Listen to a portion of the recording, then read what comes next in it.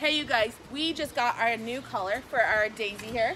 And first of all, when you get a collar for your dog, you need to know what size to get them. So you need to take your measuring tape, come here girl, come here, and measure right around their neck to know what size to get. So after you measure it, you can choose according to the thickness of their neck which size to get. Come here, sit. Now this collar is great because it's very easily adjustable.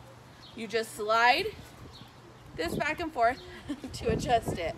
Sweetheart, it's not yummy. Let go. And then it just clicks right on. This has a quick release so that if anything happens, you can just press the button and very quickly take it off of your puppy. It's very nice, it's very soft, and it's also reflective.